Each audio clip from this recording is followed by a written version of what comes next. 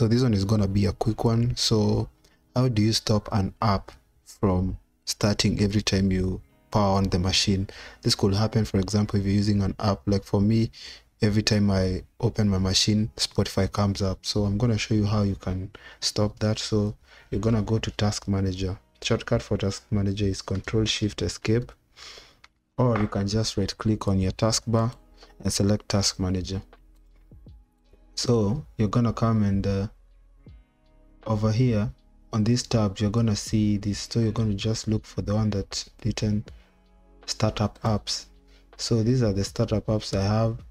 So if, for example, if I want to stop Spotify, you can just click on here and disable, and it's completely disabled. Another reason why you could disable this, you could just look at the startup impact. So you can rank them by the measure that they have. So if it's heavy, if it's high, it means that it takes a lot of time and slows down your startup process. So you can see mine is 8.6 seconds. If you lower some of these things, it may power on faster. Yeah, so that's it from me. Bye.